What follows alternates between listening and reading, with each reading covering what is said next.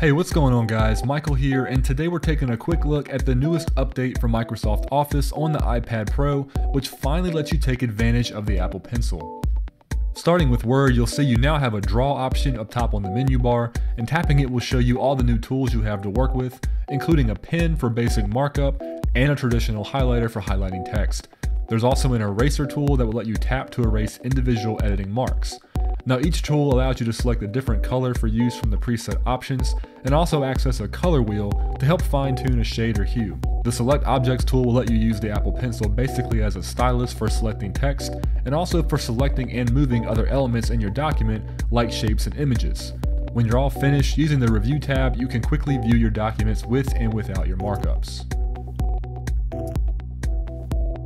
Jumping over to Excel, and you'll see that the same features from Word have made their way over, but you'll also notice that the eraser tool now has some added options, giving you not just the stroke erase, but a small and medium eraser, allowing you to scrub away at individual pixels instead of the entire markup element.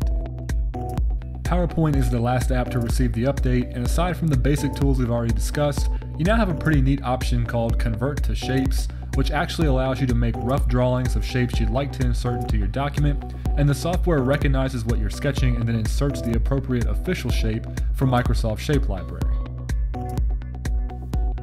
So at the end of the day, if you're somebody who does a lot of editing and creating of Office documents on your iPad Pro and you own an Apple Pencil, I think there's a really good amount of functionality here, and it's definitely an update worth checking out and makes the Microsoft Office suite even better on iOS.